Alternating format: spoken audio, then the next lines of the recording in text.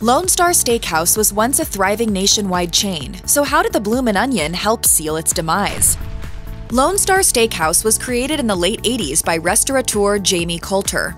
It wasn't his first rodeo. As a young entrepreneur based in Wichita, Kansas, Coulter and two friends began franchising Pizza Hut restaurants in the 1960s. After opening over 170 Pizza Hut locations and expanding his scope to include KFC franchises, Coulter established Coulter Enterprises. Then, in late 1989, Coulter was invited to take a look at a new prototype restaurant, the Lone Star Steakhouse and Saloon. The prototype for Lone Star was developed by the company Creative Culinary Concepts. The food was meant to emulate the mesquite grill pits that became popular in Texas in the late 19th century. The decor and ambiance drew inspiration from the boisterous Western-style roadhouses of yore, only with a lot less brawling. Coulter saw potential and went into business with Creative Culinary Concepts in 1991. Within 7 months, Coulter opened 4 additional Lone Star units. The early Lone Star Steakhouses specialized in mesquite grilling with a menu that featured a variety of steaks, barbecue ribs, chicken, and a seafood option. Each location measured 6,000 square feet and could seat up to 200 customers at a time. But Coulter, a man who was used to overseeing a small army of Pizza Hut locations, wasn't satisfied with just a few Lone Star units.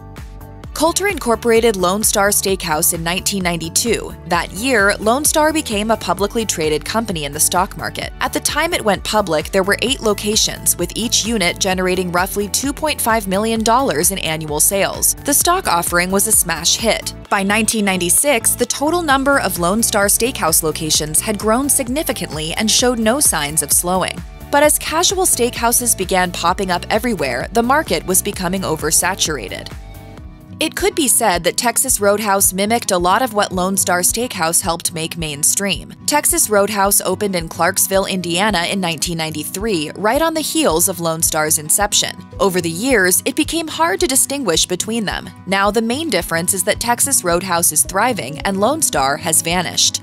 When I'm hungry for the great steak of Texas, I always go to the Texas Roadhouse.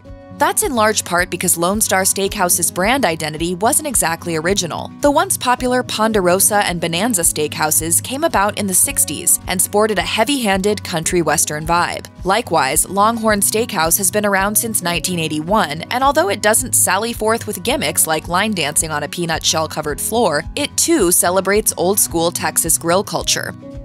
The early years of Lone Star were truly the halcyon days of the steakhouse. In 1993, 1994, and 1995, Forbes magazine named Lone Star Steakhouse the best small company in America. By the end of 1995, Lone Star's total restaurant count had reached 182 locations. Coulter decided to begin exploring expansion options beyond the Lone Star name. In 1996, he opened Sullivan's Steakhouse as a more upscale experience. And then he made a power move, purchasing Del Frisco's Double Eagle Steakhouse for $23 million in cash and stock. Del Frisco's Double Eagle represented the upscale tier of steakhouses. It was the top-earning restaurant in all of Texas in 1995, with $12 million in sales. With 2 new ventures in a higher end of the steakhouse market, Coulter had his hands full, and Lone Star wasn't the center of attention anymore. One of Lone Star's biggest competitors was Outback Steakhouse. The Australian-themed eatery got its start in Tampa, Florida in 1988. Lone Star and Outback rose to prominence at almost the same time and offered near-identical items on their respective menus. One area where Outback outshone Lone Star, though, was marketing. From the beginning, both chains sold a breaded and deep-fried onion appetizer with a creamy dipping sauce. Lone Star failed to nail down an exact name for its savory starter. It was originally called the Texas Tumbleweed, and at some point was known as the Texas Rose. Outback called its version the Bloomin Onion and ran a series of advertisements so successful that the dish is today a singular must-try item on the Outback Steakhouse menu. Oh, you know what I could go for? Bloomin Onion. You in?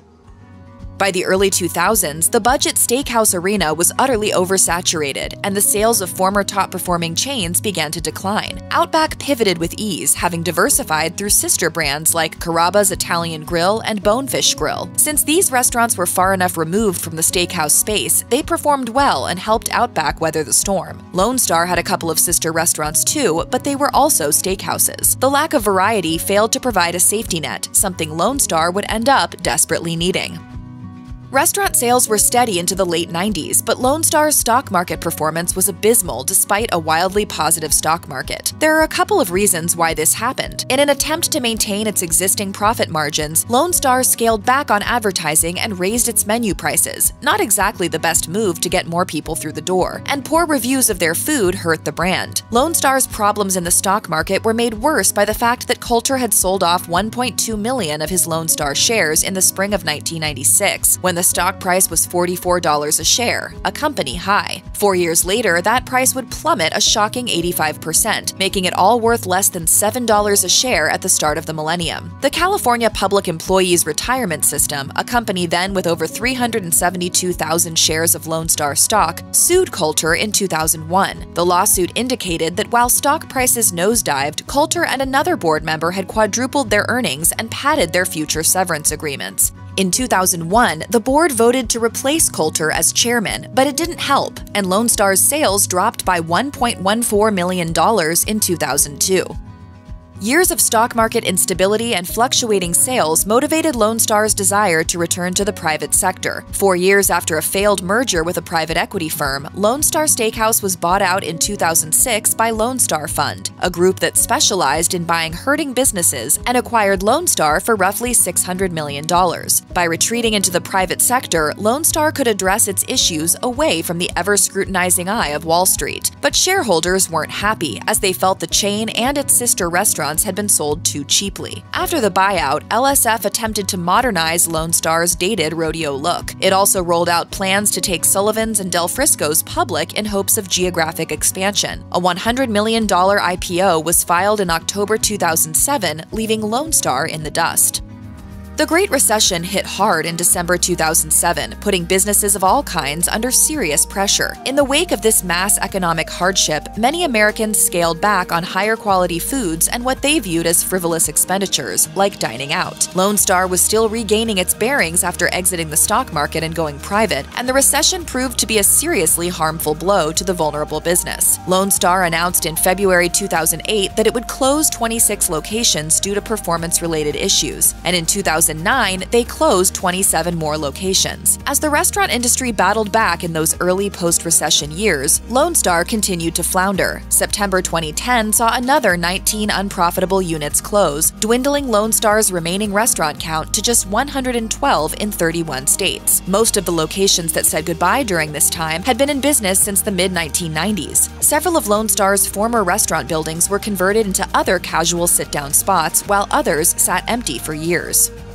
Between its 2000s-era boardroom squabbles and shambolic dealings in the stock market, Lone Star had been on its knees for years. The decision to go private in 2006 could have breathed renewed life into the once superstar chain, yet the Great Recession eviscerated those chances. From there, it was all downhill. Crowded as the casual steakhouse market was, numerous long-standing chains like Outback Steakhouse, Longhorn Steakhouse, and Texas Roadhouse fared well post-recession. Lone Star, on the other hand, folded again and again. After 2010, many franchisees began to file for Chapter 11 bankruptcy protection. In 2013, LSF agreed to sell Lone Star and its sibling eatery Texas Land and Cattle to the Daystar Restaurant Group. The deal meant Daystar would inherit all 27 Texas Land and Cattle units and Lone Star's last 78 outposts. Daystar had high hopes for hitting the refresh button on these bedraggled brands, but it just didn't happen. At least 14 Lone Star locations closed without notice by 2016's end, including the original restaurant in Winston-Salem, North Carolina. Then, one of Daystar's co-founders stepped down due to disagreements over the company's trajectory. Closures and bankruptcy filings continued into 2017, leaving the majority of Lone Star Steakhouse locations replaced, demolished, or abandoned. During its history, Lone Star's only true international locations were the 12 it opened in Australia in the 90s. They were sold in 2003 and didn't survive long after that. So it may come as a surprise to learn that the only remaining Lone Star Steakhouse still operating in the world is actually located in the middle of the Pacific Ocean, in the U.S. territory Guam. It's a long way to go for a Texas-style steak, yet the Lone Star Steakhouse in Guam appears to be alive and well. With just one unit to maintain, Lone Star Guam continues to serve a slice of Southern hospitality to the people of Micronesia at a level of quality that keeps the seats full. According to TripAdvisor, the Lone Star Steakhouse location in Guam has an overall 4-star review and ranks number 2 out of the restaurants there. I've gotten comments about, wow, this place reminds me of home. So that's great. Lone Star's fire may have burned out in mainstream America, but at least it hasn't been extinguished for good. In its heyday, Lone Star was a leader of the casual steakhouse pack, but for now, an enduring presence in Guam remains the true Lone Star.